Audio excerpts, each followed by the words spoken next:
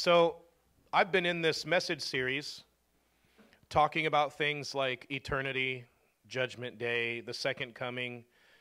And today I'm supposed to finish this portion up on talking to you about the crowns that we receive, the rewards that we receive in heaven. And so I want to talk to you about that today. And I want to give you a little disclaimer before I start taking off on this thing. And that disclaimer is this.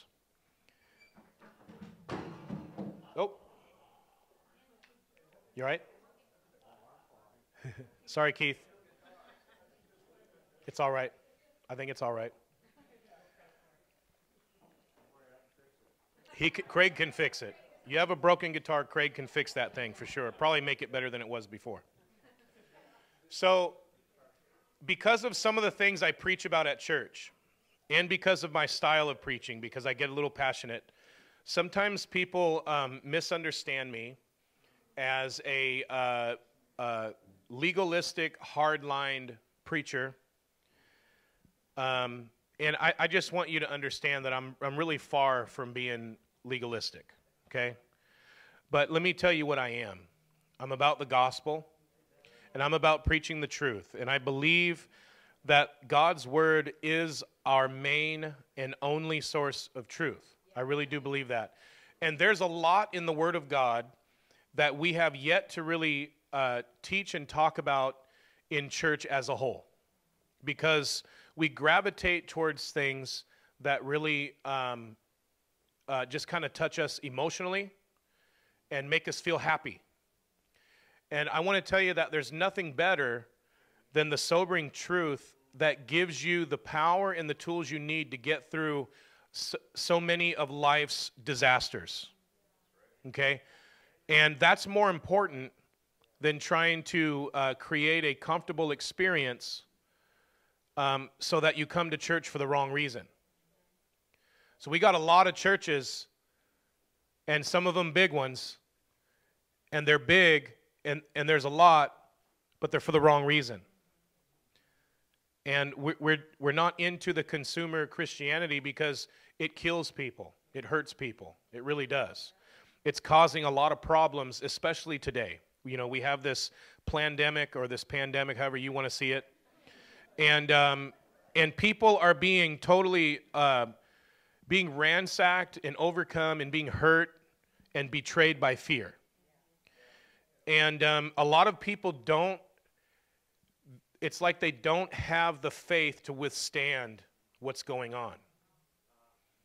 And the reason why is because if you're not teaching and preaching what needs to be taught and preached, then folks won't have what they need to get through the everyday life kind of stuff, okay?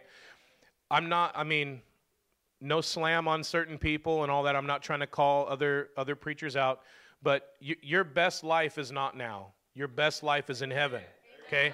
That's where your best life is. How you have peace and how you have joy and how you have excitement for every day in the midst of trouble has nothing to do with any of that kind of stuff. It has everything to do with your faith and your rest being in your relationship with Jesus, okay? That's where it's found. You are able to overcome the little and big things of life because of your faith in God, not because of these, buy my book and there's 7 principles you need to apply, and for $59.95, it'll change your life, or, speak to the kingdom money and tell it to get in your wallet and all that kind of stuff. I'm not into that stuff. Matter of fact, none of that stuff has ever saved anybody from hell. So, only Jesus. So I want to quickly tell you about these 5 crowns.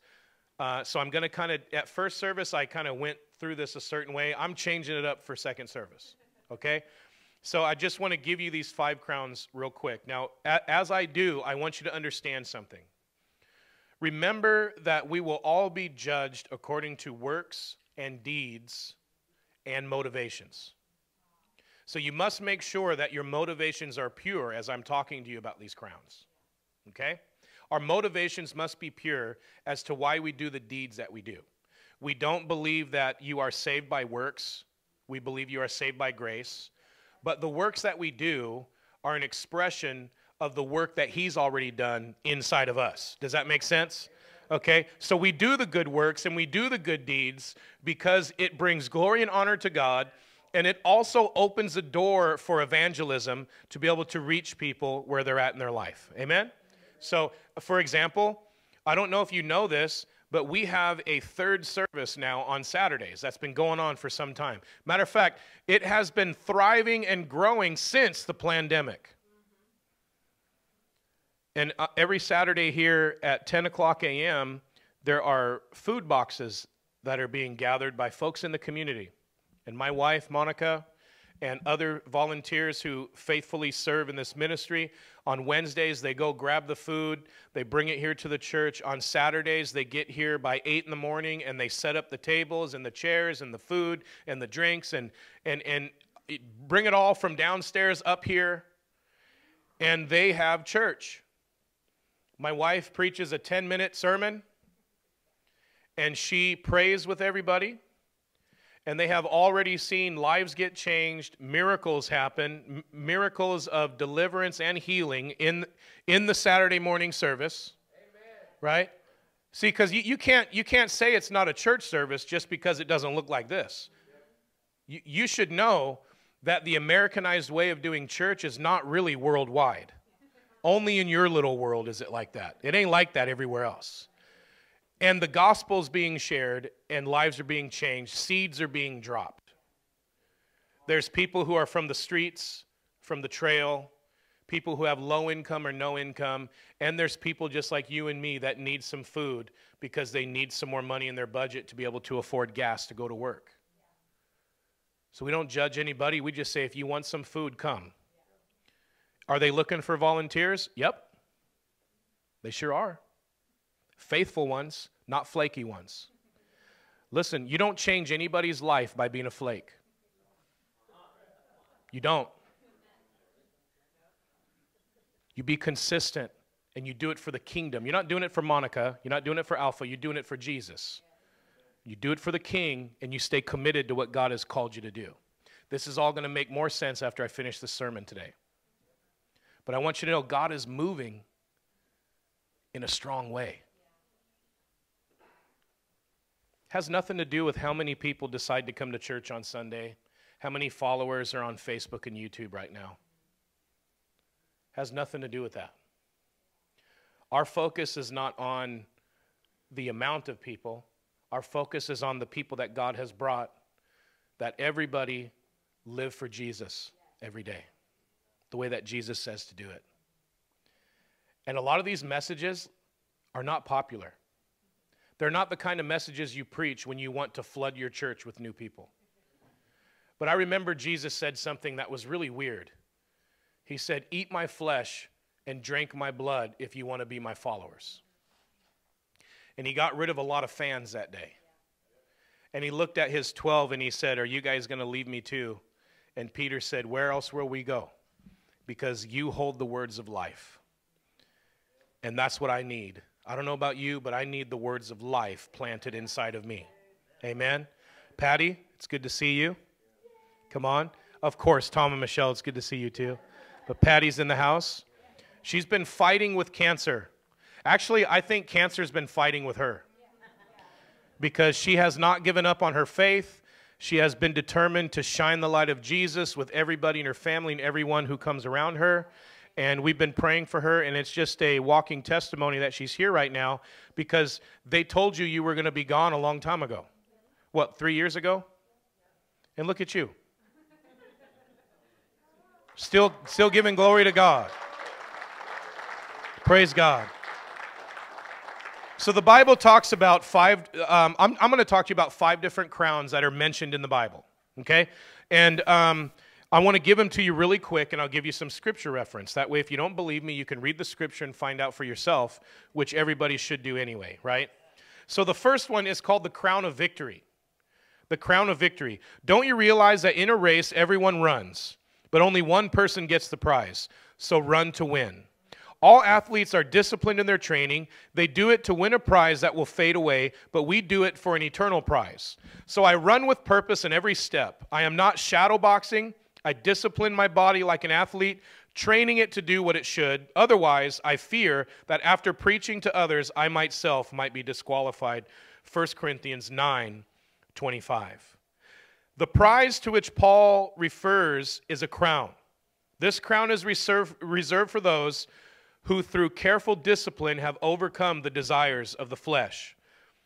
Through the means of the Holy Spirit, they have managed to gradually wane themselves from the power of the temptations of this world, just as an athlete trains to perfect his performance in an athletic contest. Christians must train themselves to overcome the desires of the flesh. Church, can I ask you, are we supposed to overcome the desires of our flesh? We're supposed to walk after the... Okay, 3 of you know it. We're supposed to walk after the... and not after the... Okay, amen. Well, there are some that will be recognized because they have killed the flesh.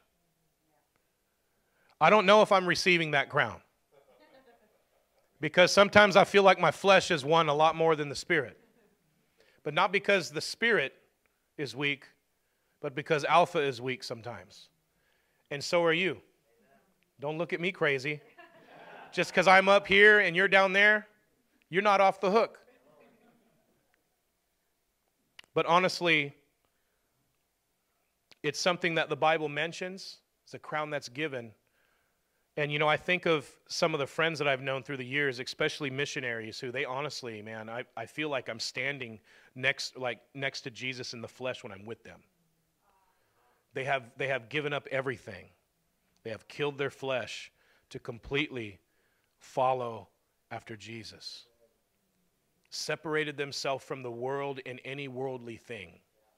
Any worldly thing. Just to glorify God.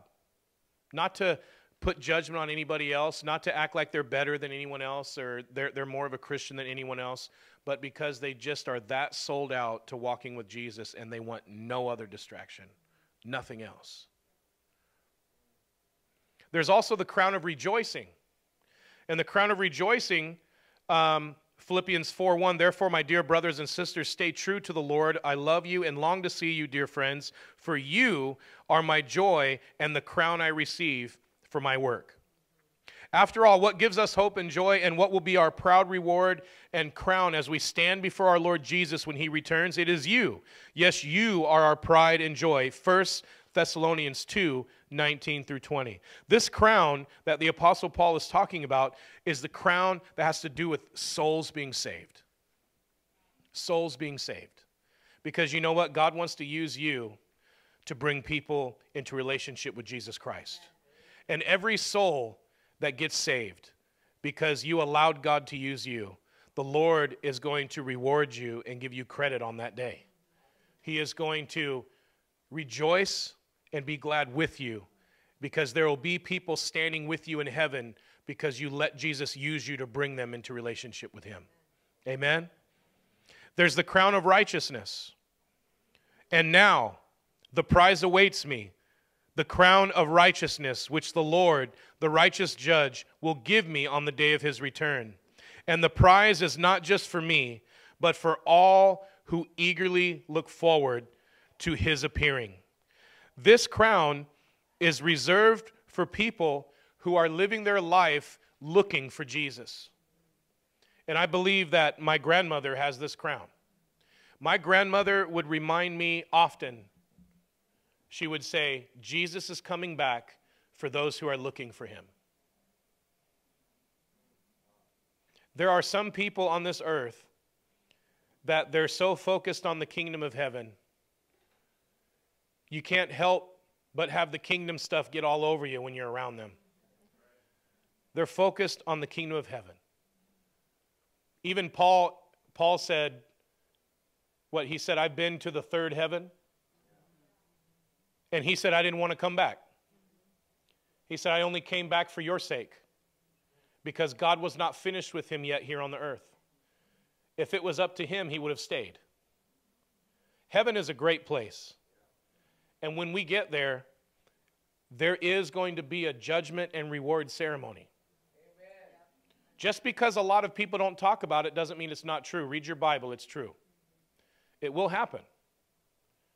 And it will be a great day for those who are saved. It's a terrifying day for those who don't know the Lord. But it is a great day for those who are saved. If you're saved, you shouldn't be afraid of that day. You should be looking forward to that day. You should be excited about that day. There's something called the crown of life. God blesses those who patiently endure testing and temptation, because afterward they will receive the crown of life that God has promised to those who love him. James 1:12. Don't be afraid of what you're about to suffer. The devil will throw some of you into prison to test you. You will suffer for 10 days, but if you remain faithful, even when facing death, I will give you the crown of life. Revelation 2:10. You see, in the Bible, it says the crown of life. What is the crown of life? It is given to anyone who was willing to endure persecution, testing, and even death for the gospel. Anyone who was willing to put their life on the line to serve Jesus. Anyone who did not deny him when they were threatened with their life. You know, the Bible does say, if you deny me, I will deny you. And there's the crown of glory. And now a word to you who are elders in the churches. I too am an elder and a witness to the sufferings of Christ. And I too will share in his glory when he is revealed to the whole world. As a fellow elder, I appeal to you. Care for the flock that God has entrusted to you. Watch over it willingly, not grudgingly. Not for what you will get out of it, but because you are eager to serve God. Don't lord it over the people assigned to your care, but lead them by your own good example. And when the great shepherd appears, you will receive a crown of never-ending glory and honor. 1 Peter chapter 5, verses 1 through 4. What does this crown have to do with? It has to do with those who have remained faithful to do what God has called them to do for the kingdom, like shepherding a flock, discipling a group, discipling people that God has brought their way. Okay, people who are in a position of authority and a position of influence, who have done what they do in the name of the Lord. Amen? For the increase of the kingdom, taking care, being concerned with the spiritual condition of the people that God has placed in front of them. There's a crown that will be given to you for that.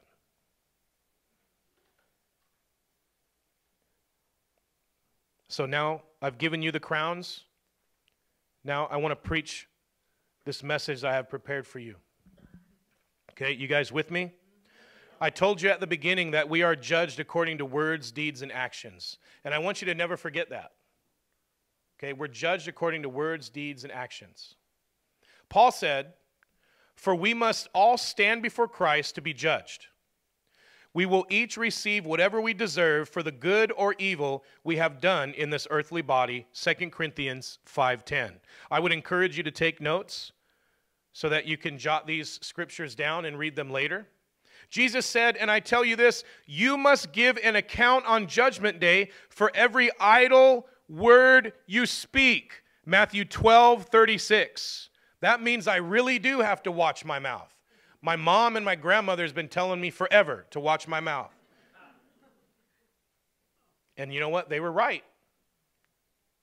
Jeremiah proclaimed this, "But I, the Lord, search all hearts and examine secret motives. I give all people their due rewards according to what their actions deserve." Jeremiah 17:10. Did the Bible use the word rewards? Yes. And it does more than once, more than twice, more than 5 times, more than 10 times in the Bible. For the time has come for judgment, and it must begin with who? God's household. And if judgment begins with us, what terrible fate awaits those who have never obeyed God's good news? And also, if the righteous are barely saved, what will happen to godless sinners? 1 Peter chapter 4, verses 17 through 18. Did you see what the Bible said? The Bible says that. You can't blame that on a denomination. You can't blame that on Revolution Church's doctrine or theology. You can't blame that on Pastor Alpha. The Bible says that. And if the Bible says that, that means we need to pay attention to it. That means we need to understand that God is saying something to us. It says, barely saved. And judgment will start with the house of God. Well, thank you, Lord, for letting us know. Thank you, Lord, because now that you've let us know, we can get our hearts right and prepare for that judgment day. That's part of the good news. You know, there's something called the gospel, and there's something called the American gospel, and there's something called the full gospel. At Revolution Church, we purpose to be a full gospel church, okay? The fate of those who reject Christ is eternal separation from him. But those who embrace him, we can face his judgment with fearless confidence. Okay? We can face him with confidence if we have lived our earthly lives like Jesus has called us to. Jesus calls us to be like him. And many of us miss the mark on that one. But it is something that we are to strive to do, is to live like Jesus and less like us. Amen? More like him, less like us. Aren't you glad that you aren't who you used to be when you didn't know Jesus? I thank God, and you know what? People around me should thank God that I am not who I am before Jesus. Come on. You think COVID has changed your life? You better think about what Jesus has done in your life. Amen? Come on. If anything, you know what? Can I theory on COVID? Are you ready? Oh, I'm online and everything. Let me tell you what my theory is on COVID. Is that God wants to line up his church with the Holy Ghost. That God wants to line up his church with the Holy Ghost. He has caused a little shaking so that the unshakable things could be revealed. The unshakable things could remain. People who value church for the experience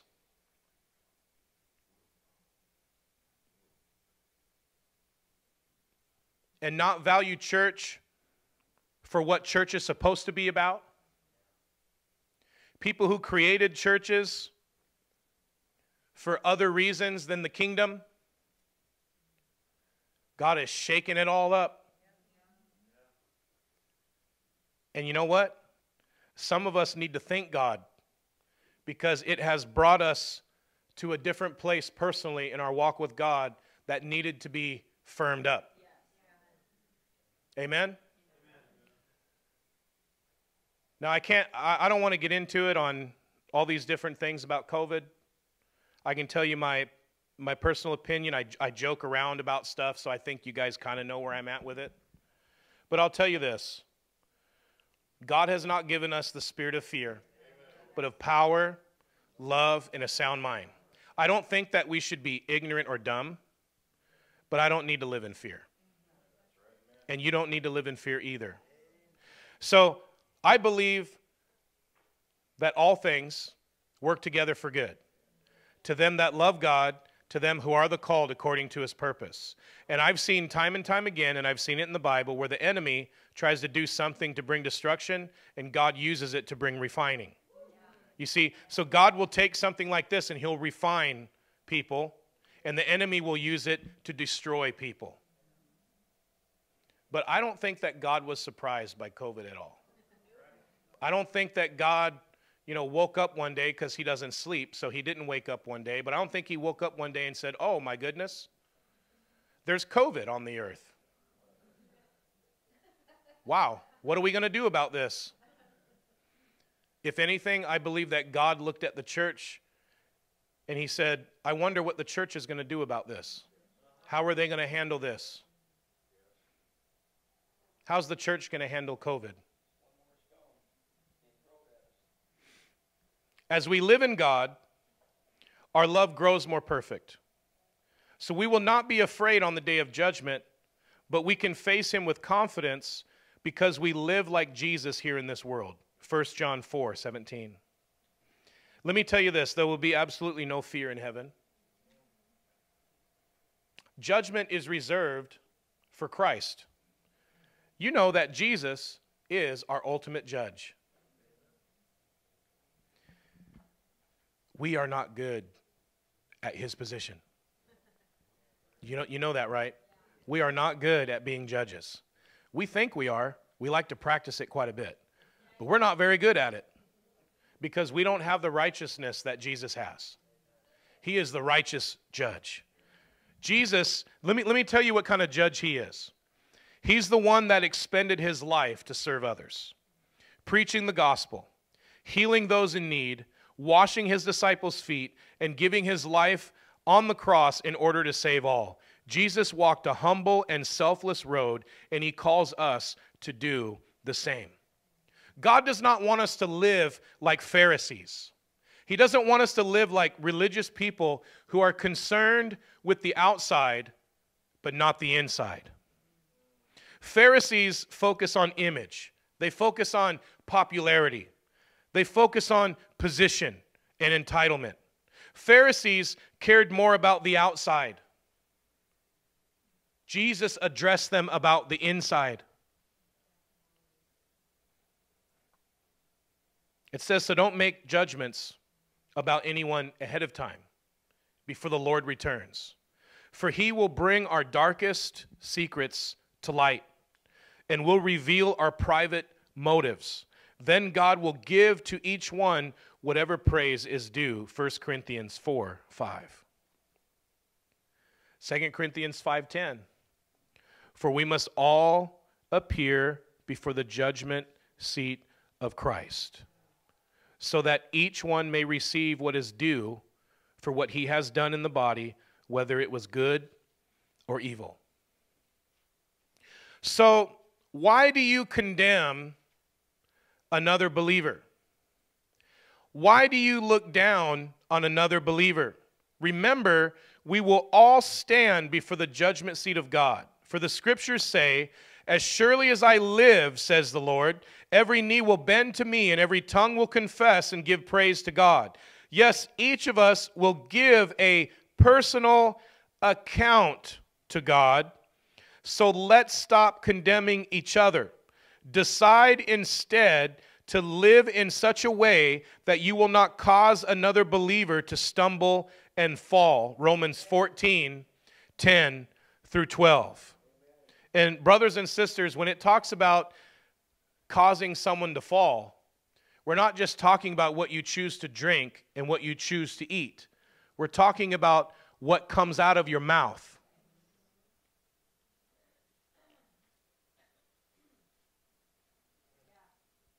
The Bible talks about it's not what goes in the mouth that defiles a man, but that which comes out of the mouth defiles a man. Remember, the book of James tells us that the mouth has done more damage than any other part of the body. God help us. How many people have walked away from the church because of things that have come out of the mouth? How many people won't go to church because of things that have come out of the mouth? We should approach everyone with the same humility that Christ exhibited, because we never know what role others will play in the eternal kingdom. The one you look down on today might be standing next to you in eternity.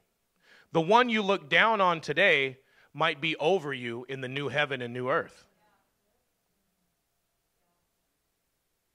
Jesus talked about that too. Didn't he say, the least shall be great and the great shall be least? Not everyone will have the same position or status in heaven. Don't fall for the myth that everyone will enjoy equal standing, because it's not true. Although God loves each of us without end, some will be given positions of higher authority and responsibility than other people. So, if you ignore the least commandment and teach others to do the same, you will be called the least in the kingdom of heaven. But anyone who obeys God's laws and teaches them will be called great in the kingdom of heaven. Matthew 5:19. But many who seem to be important now will be the least important then. And those who are considered least here will be the greatest then. Matthew 19:30.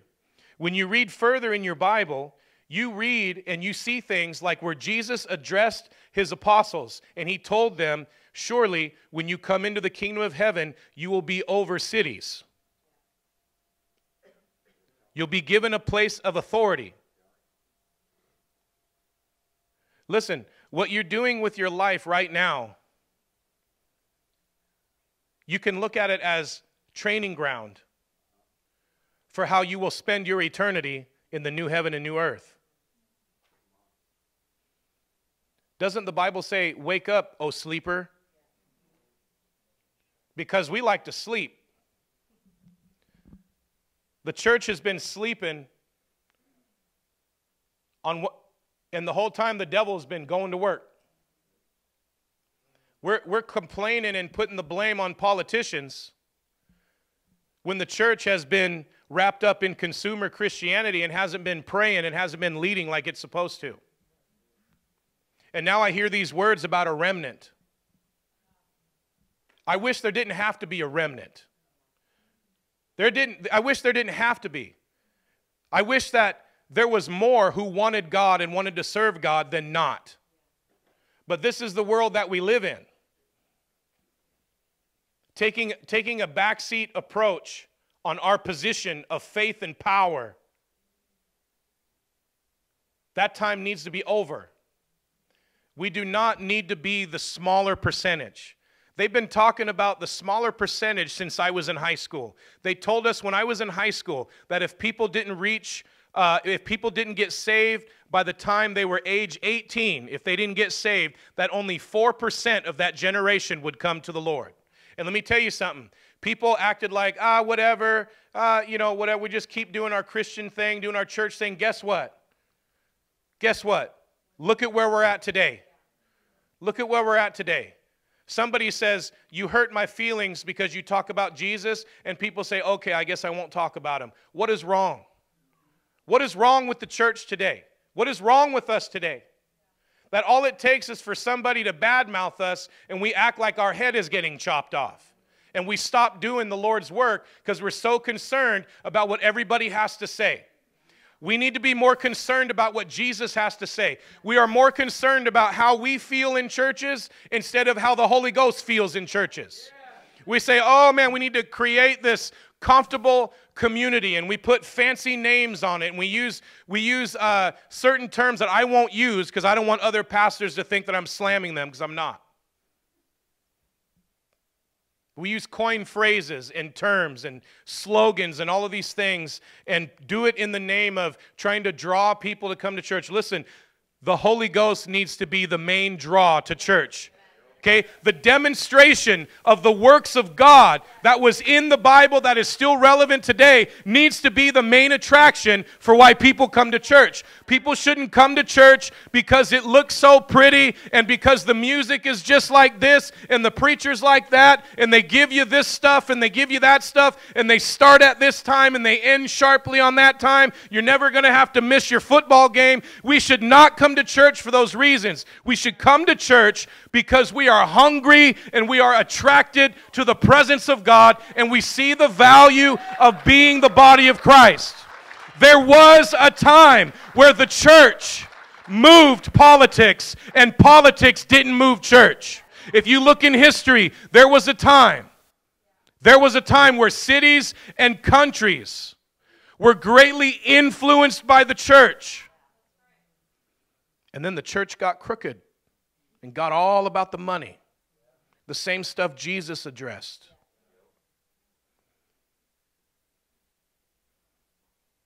And here we are today. But we don't have to sit there and complain about it and get all upset about it and not do anything. What we're supposed to do is get kingdom-minded and get kingdom-focused. And what we're supposed to do is be about the Father's business in the way that God has called you to be involved.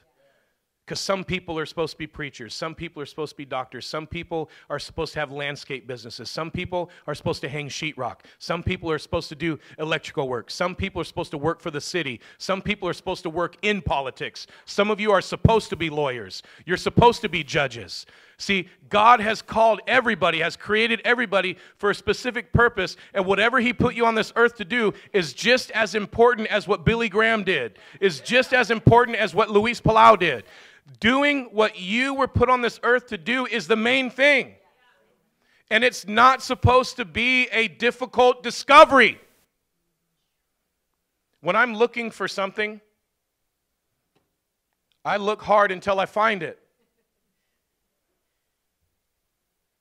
You ever send somebody, I almost said my kids, but I don't want to put them on blast. But you ever send somebody to go look for something in the fridge? Hey, will you go get the sour cream? Where is it? There is no sour cream. You only looked for a half a second. But when you want the sour cream, you're like moving the shelf, moving stuff. There's some sour cream in here somewhere. My goodness, I better find that sour cream or somebody's going to the store right now. But see, when you want to find something, you move everything until you find it. You see what I'm saying? We say, oh, what does God call me to do? How much effort have you put into finding out? Oh, I've just been too busy paying bills. Okay, that's excuse number one. What else you got? Because everybody's got to pay bills. I hate that excuse. You know why? Because I tried to use that one. And if the Lord didn't let me get away with it, why should you get away with it? I'm telling you, God called us to pastor this church, to plant a church and pastor this church. And I tried to tell God, well, you better pay me so I don't have to work another job. You need to pay me enough money so I don't have to do 2 jobs and pastor the church because I'm already wore out of that. And man, the Holy Ghost had to straighten me out.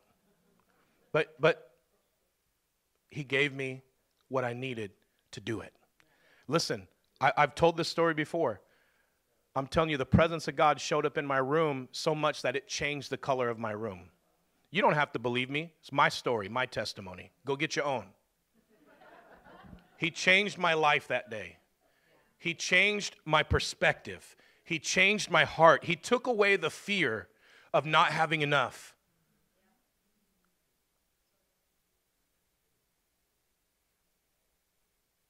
My family, we love to give because we just see God do miracles with it over and over again. He's so faithful to us.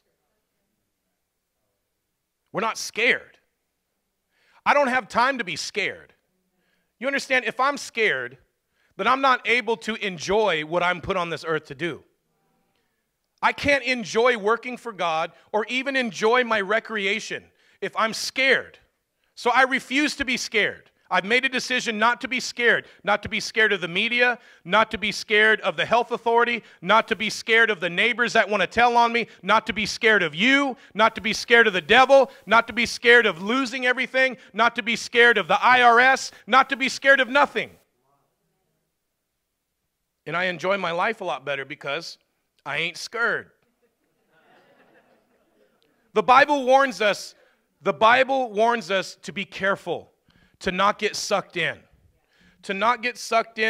to having our desires here on earth. The Bible tells us don't store up treasures here on earth where moths eat them and rust destroys them and where thieves break in and steal. Store your treasures in heaven where moths and rust cannot destroy and thieves do not break in and steal, because wherever your treasure is, there the desires of your heart will be also. Can I tell you something? You can't take none of this stuff to heaven with you. And neither can I. I'll tell you what you do get to take. The souls that got saved because Jesus used you. You get to take those to heaven with you. Paul said, no eye has seen, no ear has heard, and no mind has imagined what God has prepared for those who love him. 1 Corinthians 2:9. Jesus told us in John 14:2 that there is more than enough room in my Father's house. He said, if it weren't so, I would have told you. And he said, I'm going to prepare a place for you. The Bible tells us there will be a new heaven and new earth. And here's some scriptures you can write down. Isaiah 65:17. Isaiah 66:22. And 2 Peter 3:13. Revelation 21, verse 1 through 8. Then I saw a new heaven and a new earth. For the old heaven and the old earth had disappeared, and the sea was also gone. And I saw the holy city, the new Jerusalem, coming down from God out of heaven like a bride beautifully dressed for her husband. And I heard a loud shout from the throne saying, look, God's home is now among his people. He will live with them, and they will be his people. God himself will be with them, and he will wipe every tear from their eyes, and there will be no more death or sorrow or crying or pain. All of these are gone forever. And the one sitting on the throne said, look, I am making everything new. And then he said to me, write this down, for what I tell you is trustworthy and true. And he also said, it is finished. I am the Alpha and the Omega, the beginning and the end. To all who are thirsty, I will give freely from the springs of the water of life. All who are victorious will inherit all these blessings, and I will be their God, and they will be my children. Amen. Now let me read verse 8. Verse 8 says, but cowards, unbelievers, the corrupt, murderers, the immoral, those who practice witchcraft, idol worshipers, and all liars, their fate is in the fiery lake of burning sulfur. This is the second death. So where is the power in the church? Why are we not seeing so many miracles? And I want to tell you what my answer is in speaking about the American church. Is because of this. Cowardice has no power. Cowardice has no power. What is a coward exactly? I mean, we just read, it said cowards will not inherit the kingdom of heaven. A coward is someone who lacks the courage to do or endure dangerous or unpleasant things. Church, we have been trained to avoid everything unpleasant.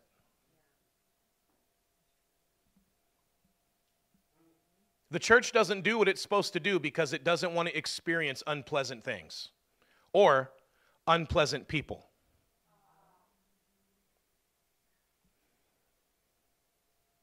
Avoiding conflict is cowardice. Looking for conflict is stupid.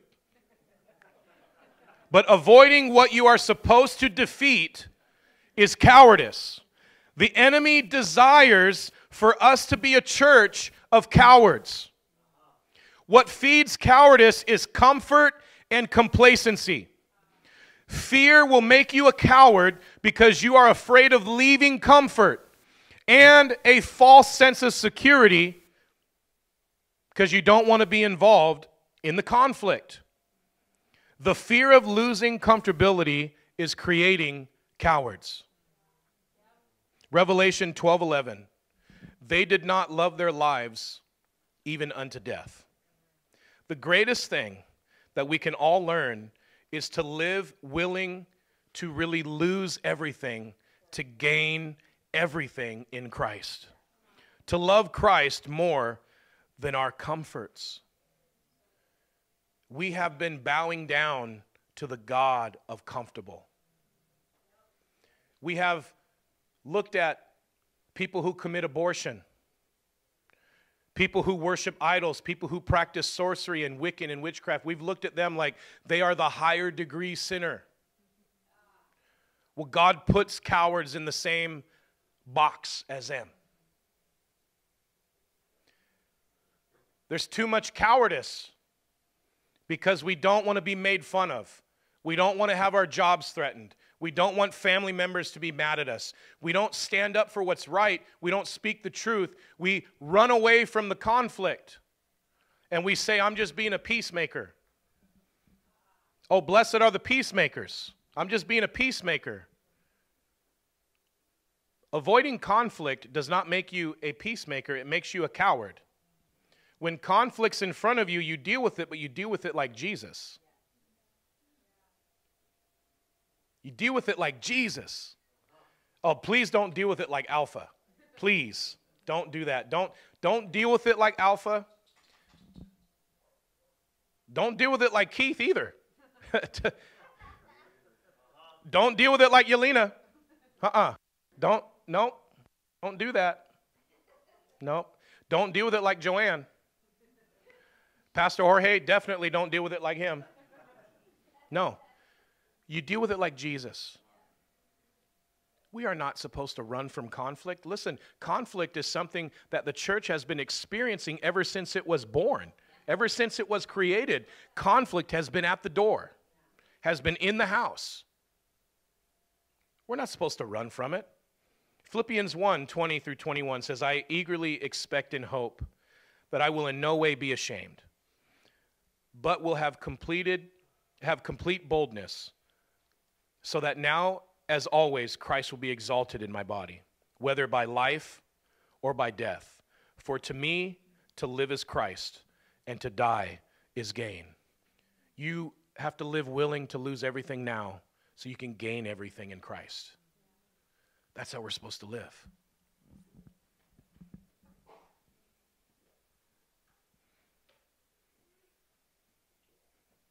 There's a right way and a wrong way to handle conflict. And something that we all have to learn to do is we need to learn how to manage conflict every day. There's different conflicts. There's family stuff, work stuff, physical stuff, spiritual stuff. There's different conflicts all the time, and there's a healthy way to deal with it. And I'll tell you a secret. Your flesh is never going to deal with it correctly.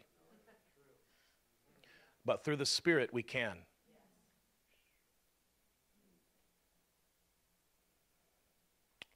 I get super upset, and I'm closing right now. So just so you know, I know y'all are like, land the plane. It's time to go. Time to eat. I got you.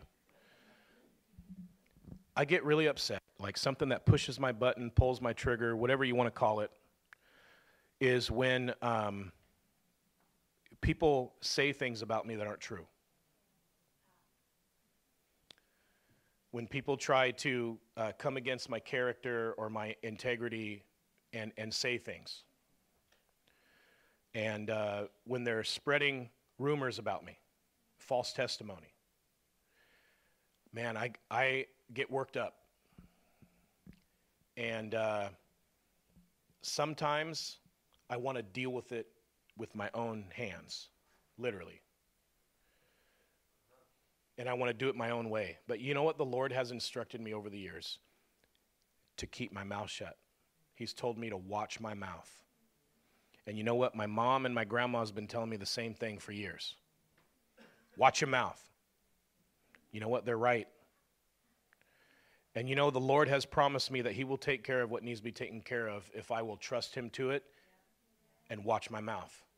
Now, when I get around some of my close personal friends, I will vent. You know, to my wife, sometimes I will vent. And I will say how I feel, but I won't react and do what I want to do. And I think it's healthy to have trusted people in your life that you can vent to. And sometimes I vent in a way that if you walked by with the window open, you would be like, is he saved? You know what I mean? Is it okay if I'm real about it? I know some of y'all don't want to get real about it like that, but this is who I am, okay? And then I'll have to listen to the Lord, and he'll say, you need to get your heart right. If you want me to take care of this, you need to get your heart right. I'll be like, all right, Lord, I'm sorry. So put it in your hands, Lord. You see, there's a right way and a wrong way to deal with conflict. Sometimes the fact that you want to say something so bad is a confirmation that you shouldn't say anything at all. And can I tell you the opposite? For those of you who like to shrink back, sometimes you're supposed to say something. But let God give you the words to speak. If God doesn't give you the words to speak, hold your tongue. Wait until he gives you the words. Wait until the Holy Spirit is nudging you and you're like, okay, I'm being pushed by the Holy Spirit. I got to deal with this. Wait. I hate that word too. That's like a cuss word to me. What? What did you just say to me? Wait. But you got to wait. You got to wait. And when you know that it's the Lord, then you do what the Lord says to do. Would you stand with me and we'll pray together? Okay, I want everybody, honestly, I want everybody to go to heaven. All of you need to go there. I hear it's the greatest place ever, and Jesus has made a way for all of us to be there. Okay? Is there anybody here today, right now, that you don't know if you're going to heaven? Because we as a church, we want to pray with you. We want to make sure that nobody's going to be left behind. Is there anybody that wants a relationship with Jesus Christ, you want him to be your Lord and Savior, and you want to be saved? Lift your hand. Let's pray right now. Everybody needs to go to heaven, okay? All right? Is everybody? Okay? Okay? All right. Will you help me? We're going to pray together as a church. We're going to make sure everybody is going to be with the Father. Amen? So let's pray right now. Lord Jesus, forgive me of all my sin. You are my Lord and Savior. Jesus, I believe you're the Son of God. And I believe that you died and rose again. And that you love me. And I receive your forgiveness today. I receive your lordship today. And I receive your love today. Come and change me and make me who you created me to be. Holy right now, because I can't do it without you. In Jesus' name, amen. Amen. Amen. I want to pray for you as a church. I want to pray for all of us right now. And before you go today, if you made a decision to walk with Jesus, we need to know about it. We want to make sure that you get plugged in and you're not walking alone, okay? Fill out a card, send us an email, however you want to do it. Just make sure we know, all right? Father, I ask for your blessing upon the church. I ask, God, that the words that were spoken today, everything that came out of the living word of God, we would not forget. Help us to live each day driven by eternity. Help us to live each day wanting lost souls to be saved. In Jesus' name, amen. Amen. Amen. God bless you guys, and thank you so much for being here. Hopefully we will see you again next week. Okay, you won't see me because Pastor Abraham will be here preaching next week. That's going to be good. Okay, and the next week you won't see me because I'll still be in Costa Rica. But Brother Jeff Hayes is going to be preaching. All right, and you guys are going to enjoy him as well. All right, take care and God bless you guys.